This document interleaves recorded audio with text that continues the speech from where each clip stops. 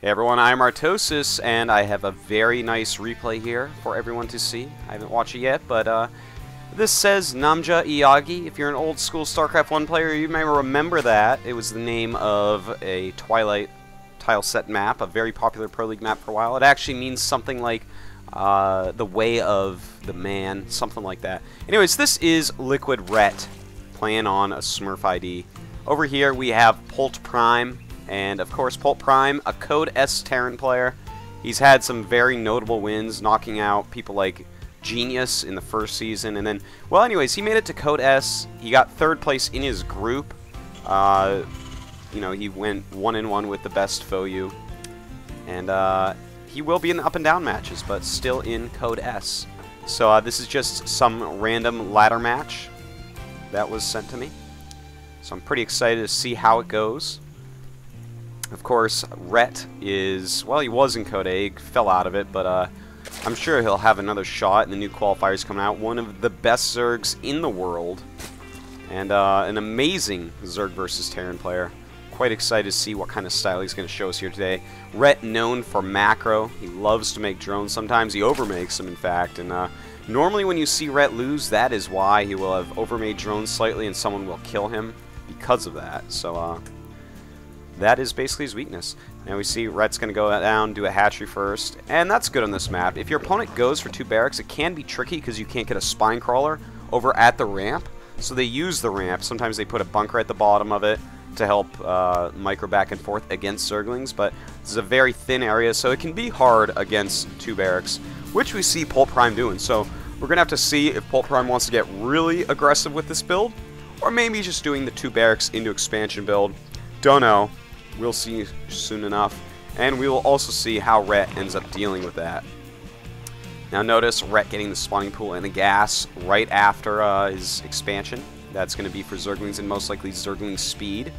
And as his drone scouts this, notice he runs away immediately. There's nothing else that he needs to scout. poltprime would not add a 3rd or 4th barracks until that drone is gone. So basically he's seen everything. He knows there's no gas. He knows there's no command center. This is all that there can be right now. Saves that drone. 1 extra drone actually makes a huge difference. So very good idea by Rhett. Let's take a look here. 17 drones to 16 SCVs. And as this hatchery pops and we do get a queen out for Rhett, that number should go up a little bit. But he's got to be careful balancing the drones with Zerglings, because poltprime is already moving across the map. As you see here, more and more Marines coming out, just pumping them. Not sending any SCVs yet, so this is in no way all in, just a pressure build right now. In fact, going down to make the command center, so a very good pressure build at that. Forcing Rhett into 10 Zerglings. Notice how many Zerglings he's making. He can't make a spine crawler, so he has to make extra Zerglings to compensate for that. 10 Zerglings, that is 5 less drones than he would most likely want. Of course, you're always going to make some Zerglings, though. Rhett scouts this command center. He's going to realize, okay, I'm pretty safe. I'm going to make some more Zerglings. I'm going to get my speed, get my queens out, but this does not look like it's going to be an all-in. Still, it's hard to say. Even with making the command center, you can support non-stop Marines, even though Polt has slowed that down in favor of getting a couple gases. So Rhett going to go out here with these Zerglings. He's going to go after these Marines, and he does decide to turn around. Better late than never, but that certainly was late. poltprime with 7 Marines absolutely plowing down a lot of the Zerglings Rhett had. Now, will poltprime tack up? Nope, just going back to the Xel'Naga Watchtower. The thing is, he can sit there fine for a little bit, but when speed finishes, he has to be very careful. He realizes that, backs up. Notice speed is, in fact, on the way. And, well, looks like Rhett just making more and more Zerglings. He has plenty of Zerglings at this point. Realizes this is too dangerous not to have them. He's got good drone saturation so far, up to 21 drones, about the same as our Terran player. Got the 2 queens out, starting his creep tumors a little bit. Has the, ooh, he's got 3 queens out, in fact. So smart. You've got to get that 3rd queen in this matchup. Spreading creep, one of the most important things in the game. Notice Rhett now pumping out a ton of drones. He does have speed. He can start scouting the map a lot. Get rid of any SCVs, get some map control on. But Polt is pretty safe. He's got the 3 barracks. Got a factory going up. And his command center is done along with his orbital, so he's going to have a lot of mules coming out here. Now, Rhett, I expect to see, yeah, there it is, the layer. I was just going to say, I expect to see a layer pretty soon, and as he gets that layer, adding some additional gases, we'll probably see the 3rd gas pretty soon, then the 4th gas a little bit later. Now, there's a few ways you can go about this. well, hold up the phone. It looks like Rhett is just hitting these rocks a little bit. It's important for Zerg to nail down these rocks some as they can, because you want to be able to run through and do run-bys of Zerglings and stuff like that later game. But anyways, as Zerg scouts, very nice by poltprime, by the way. Not going just barracks, but teching up, in fact, as well. Looks like he may go for Siege Tank Marine timing push. But anyways, Rhett's going to have to be very careful. You want to get Mutalisks out, but if they hit a timing attack with Marines and Stim and everything like that, notice the Baneling that's coming up. You need Banelings, you need speed Banelings most of the time to actually stop it. And a lot of how you stop it is how far out your creep gets. For those of you who missed it, I just commentated a game against Marine King Prime with Rhett, where the creep spread along with quick Baneling speed actually won Rhett the game. So it's something very important to have out there. In fact, Terran players, when they see the creep way out, when they realize that Baneling speed is done, should be very careful about attacking, because notice this, Rhett with very quick Baneling speed, and that's just going to make him quite safe. Now poltprime finally getting some reactors up, getting his tech lab up. Time to start upgrading that. Is getting +1 attack for his Marines. Also getting siege tanks with siege mode. So it really looks like he is just going to go for a very strong timing attack. And if in fact he does just sit here and make units for a little bit, it's going to become a little bit all-in-ish. Won't transition overly well into a late game, a good, strong late game, unless he does a ton of damage, because he has very few production facilities, not a whole lot of tech, as we don't see any starports yet. So he's got to be careful with this. He's got to do good damage with it. We will see if he's able to do that, though. Now notice Rhett pushing out these creep tumors. I know I've said it before, but I'm going to keep saying it till everyone's doing it. Put your creep tumors on a timer. Do them all at once. Notice it's going to do all those. It's going to go over here and do this one most likely, and this one. Well, he made me look stupid this time, but that's normally how Rhett does it. That's how all the top Zergs are starting to do it. You put all your creep tumors on a timer so you don't jump around and do them at different times. It's a lot quicker that way, a lot more organized. Do something like, okay, do my larva injects, bam, bam. Now do my creep tumors, push those all over the place, and then go do other stuff. Then hit your larva injects again, and then hit your creep tumors again. That is absolutely the way you're going to want to do it. You'll just get more of them done that way. It'll be more efficient. You won't forget about them. Just put them on a timer in your head. Anyways, so poltprime getting an armory so he can get his +2 attack. Might upgrade siege tank attack. That's actually a pretty good move. Siege tank's doing a lot of damage to Banelings and Zerglings. You want them to get those plus attack upgrades.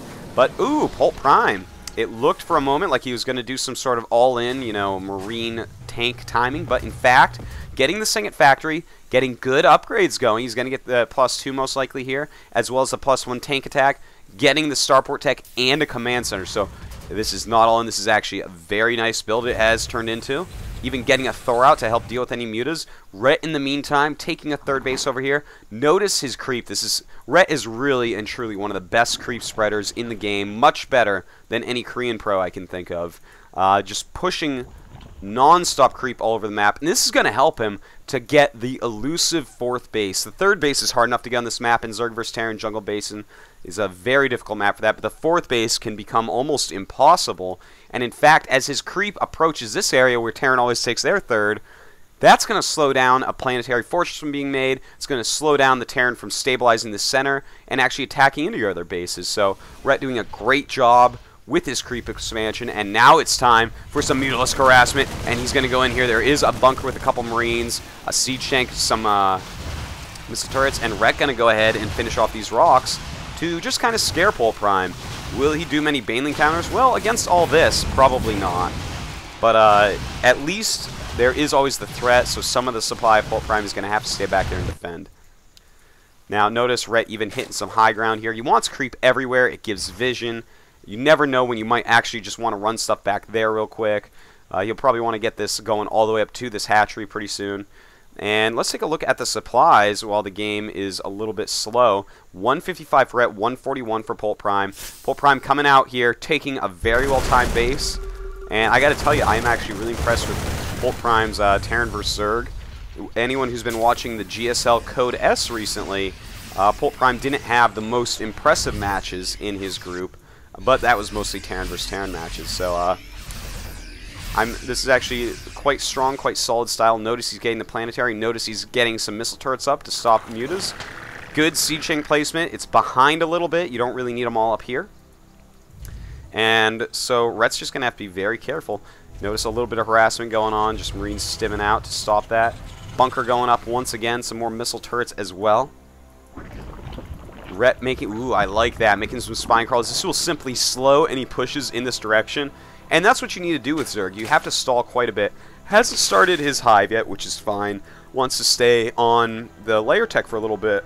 Get some more upgrades. Get some more units, some more supply.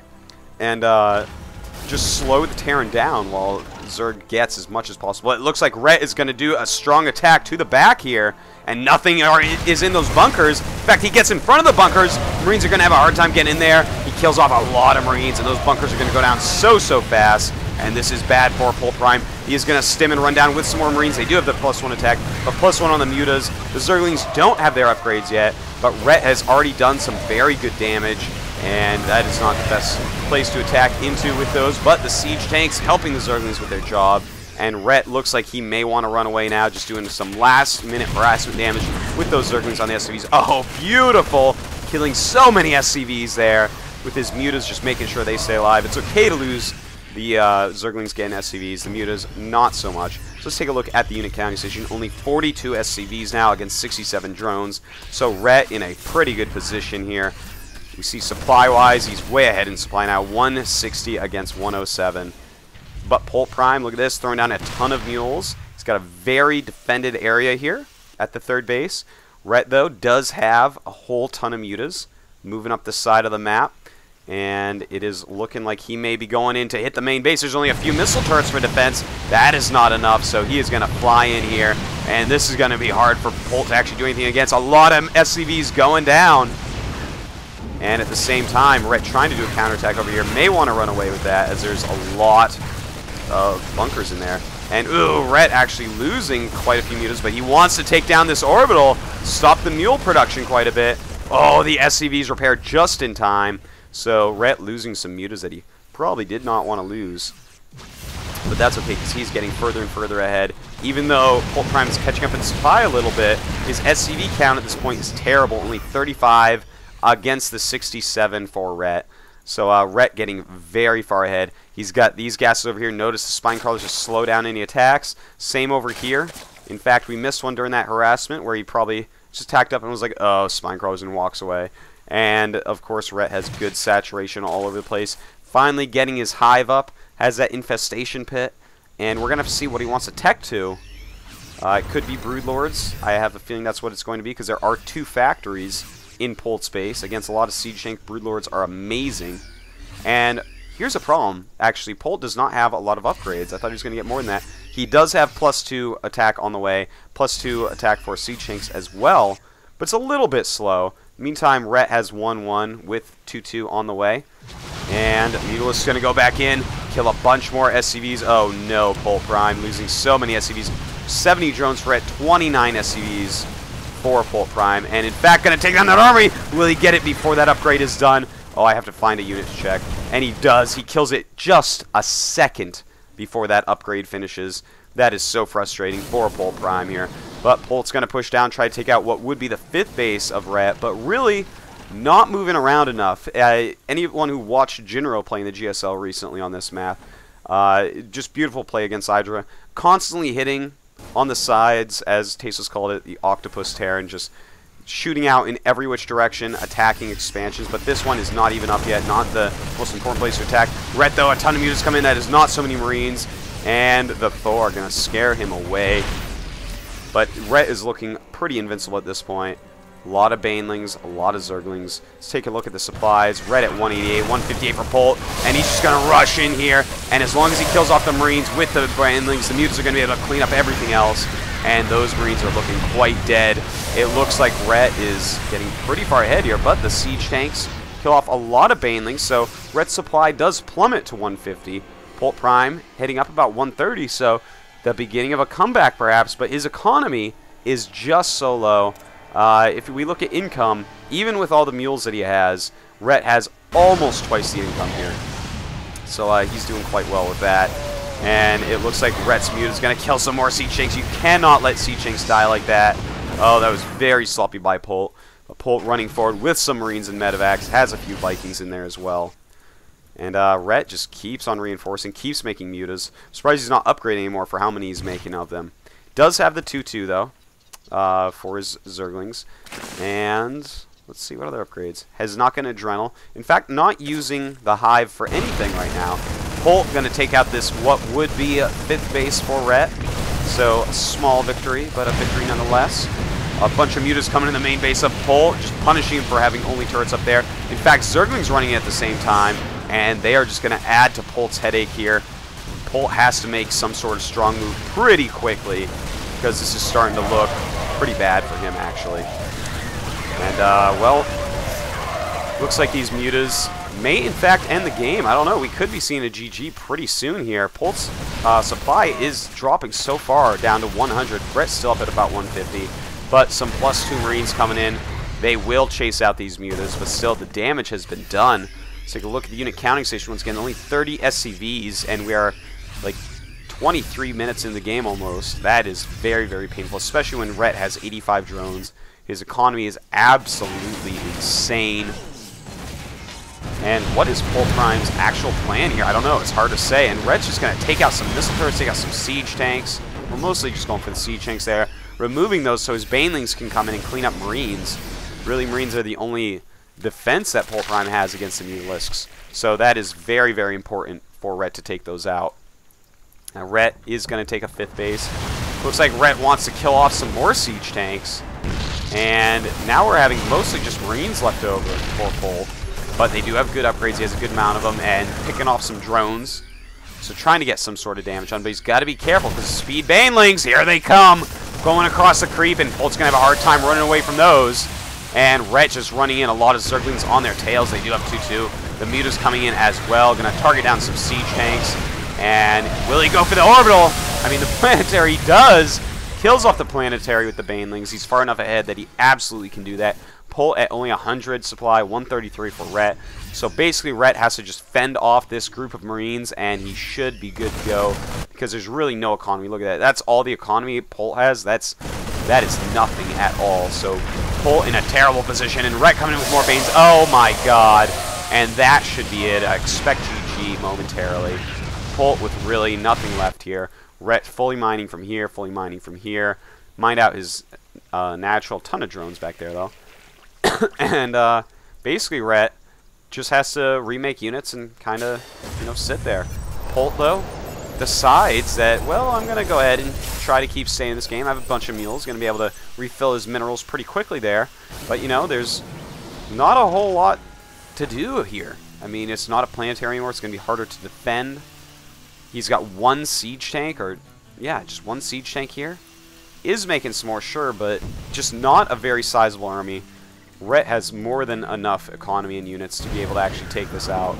poltprime standing on his last legs at the moment. Yeah, it looks like as these banelings hatch, I imagine Rhett will right-click them at poltprime, and poltprime will die. That's my my guess as to what's going to happen. So we will have to see. By the way, 7 kills on this missile turret. That's pretty crazy. 7 mutas killed with 1 missile turret. That is... what a godly missile turret. Should get the Medal of Honor. It looks like these mutas are going to come back here, try to knock off some siege tanks, just target them down because, well, the banelings can take care of the Marines no problem. So it does get rid of one. Only 2 siege tanks left over. Rhett just playing it safe. No reason to just suicide his units in right now. Just keep making. Support Ursadoc Calf. He doesn't know what to do. Just sitting in a creepy world. All the minerals being mined out. His natural resources being plundered. It's a very sad story. Now poltprime looks like he wants to take out this base again, but again, Rhett with such an economy. He has made an Ultras cabinet at this point, and in fact is popping out some Ultras. So the Ultras are going to be able to tank any damage from the tanks. Tanking damage, of course, is taking the damage for the rest of your army, which is weaker. And then the banelings will come in, clean everything up. The Muta's still trying to pick off some siege tanks here and there. And 5 more Ultras are on the way. So he's going to have 7 Ultras. Here comes some more. Even more, I guess. Just tons of Ultras coming out for Rhett. And damages poltprime's Marines. Polt only at 103 supply. 183 for Rhett. Just kind of waiting for him to finish the game off. Come on, Rhett. Finish the game off. This guy's dead. Have some ultras being produced still.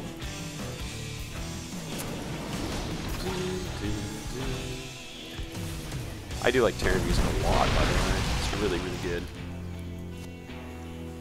Come on.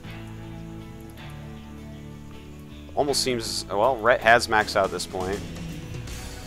And, you know, here we go. This is going to be it then.